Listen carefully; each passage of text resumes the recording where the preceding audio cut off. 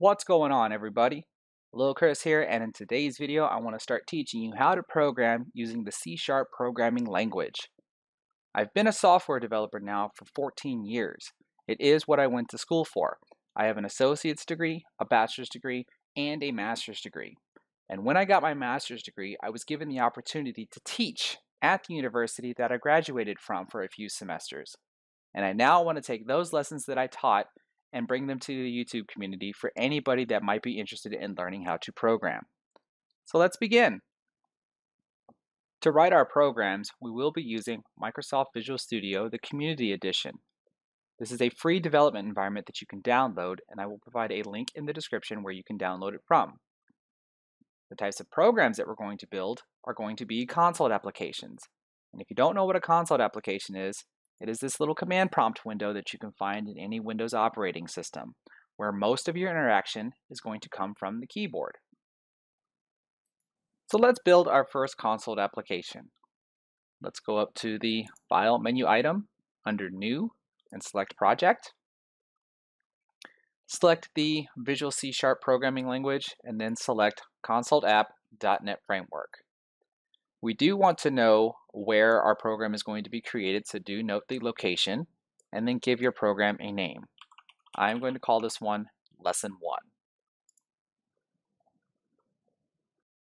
And the development environment is nice enough to give us this lovely template of code that can actually be quite overwhelming to new programmers. But for now, let's just ignore everything except for this main method here, because this is where we're going to write all of our code, right in between these curly braces here. The first program that everybody learns how to create is the Hello World program. It is just a simple message outputted to the screen that says, "Hello World, I can program in whatever programming language you're learning at the time." To do that in C#, we use the console class. When we type the period, the IntelliSense is going to show us all the different types of methods and attributes that belong to the console class, but there's only two particular types of methods that we're going to be interested in. One that is used to output data to the screen, and the other that is meant to take data in from the keyboard. To output data to the screen, we're going to call the WriteLine method, and in between double quotes is going to be our message. Hello world, I can program in C#. And then we end our line of code with a semicolon. And believe it or not, we're now done. Let's see our program run. Up at the top of the toolbar is a Start button. So just click that button and our program will build and then launch. Well, what just happened? Where's our program? Well, what happened is that when we click the Start button, we're actually trying to debug our program. And what is happening is that our line of code executes, but then our program is done because that's all we asked it to do. So what we're going to do to get our program to stay up, just so we can see our message, is that we're going to ask data in from the keyboard by calling the readLine method. We're going to use this as a pause simulation, so I'm just going to write a simple comment that says pause. Now let's see what this does. And there's our program. Hello world, I can program in C#. And our blinking cursor right here is telling us that we are waiting for a user to hit the Enter key in order for the program to proceed. So when I hit the Enter key now, our program is going to close. Just like that. Now that we've outputted a message to the screen, let's take data in from the keyboard and do something with it other than using the Enter key to close the program. To take in data from the keyboard, we will be using the readLine method again, so let's have a closer look at it. We can see the IntelliSense says that it reads the next line of characters from the standard input stream. This is literally referring to the keyboard. What I want you to take note of is this keyword, string. What this is saying is that the readLine method is going to return data of type string.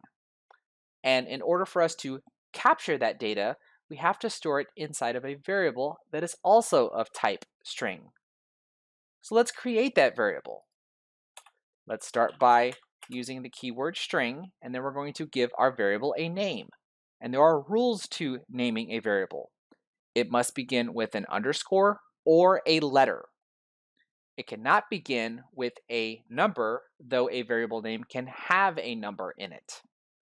And it can also not begin or have a special character. So for simplicity's sake, I'm just going to name our variable input. And in order to assign data to it, we use the equal operator.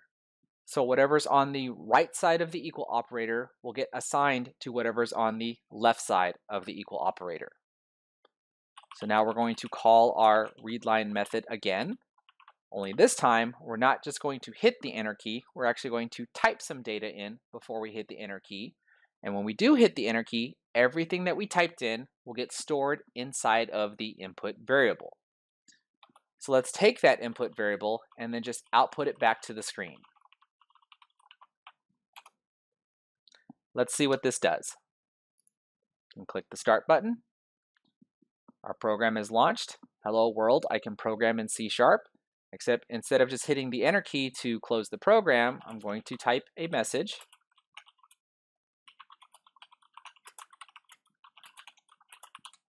And when I hit the enter key this time, that entire message is going to get stored inside of the input variable, and then it's just going to get reprinted back out to the screen, just like that.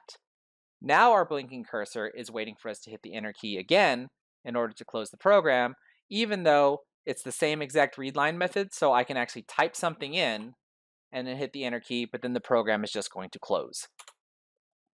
But our program is not very informative, is it? Meaning that when we see this message that says, hello world, I can program in C#, and then there's this blinking cursor, what are you supposed to do? Well, as the developer, we know that we're waiting for data to come in from the keyboard so that we can assign it to a variable, and then we're going to take that variable and then just reprint it back out to the screen. But your typical user is not going to know what to do when they're just staring at a blinking cursor. So let's change our program up a little bit to be more informative for a user. Let's start by asking a question. We're going to write something to the screen again, only this time we're going to call the write method versus the WriteLine method. Let's ask, what is your name?